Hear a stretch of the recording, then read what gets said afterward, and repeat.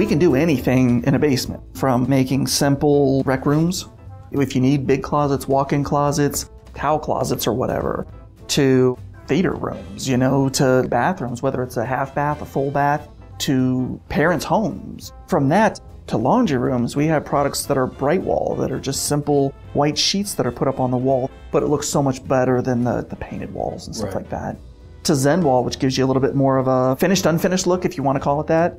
To thermal dry walls, which are more for an energy efficient type of a vapor barrier, all the way up to our TBF panels, which, you know, at that point, you're building homes. We're putting appropriate materials in the appropriate space. You wouldn't put bright wall in somebody's bedroom upstairs. It just wouldn't make any sense. Just like you wouldn't put materials from upstairs in a place that you know can get moldy and mildewy.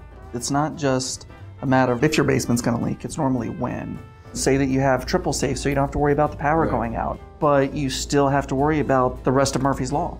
You still have your plumbing and everything else. All the water starts flowing down the pipe, so you have to really pay attention to the materials you're going to use because you don't want them to be made of something that mold can grow on. Well, sheetrock's 2 pieces of paper with basically some rock between it. If you're using paper as a vapor barrier, you've got pre-chewed food for mold. TBF walls are all inorganic, and that's kind of the key component because it's going to take 3 things for mold to live. You need the mold spore, which you can't get rid of, the food source, you know, all the organic stuff, and then you need the moisture. We're taking all the organic material out of the building materials that we use.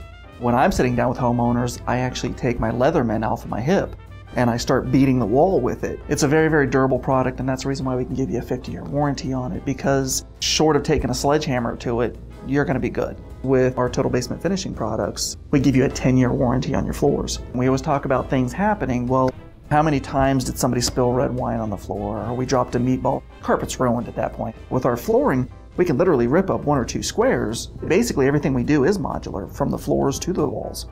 It also makes your floors warmer because it actually has these little feet that it sit on, and it actually keeps it up off the concrete. So you do get that little thermal break. Normally you can see anywhere between a 5 to a 10 degree difference. You can sit on the floor and not make it feel like you're sitting on concrete.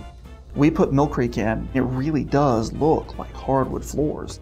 And you have a real hard time distinguishing the two. The big difference between the Pergo floors and ours is plastic. So with Pergo, it's almost like pressed paper, really. It's like cardboard that's really, really thick and dense. If it gets wet, it's ruined. With our floors, you could literally flood the entire basement, come back a few weeks later, drain it, and then just kind of wipe it off and you move on. Most of the time we use a drop-like ceiling. And I say drop-like, not drop ceiling, because most drop ceilings are made out of spun paper. We've all seen them, whether we go into a restaurant or an office building, there's big brown stains, and you start to see them almost sag in the middle, so it looks very quilted up there. With our ceilings, you get a 30-year warranty, and that covers stains and the sagging. No matter what you need, our designers can accomplish it for you.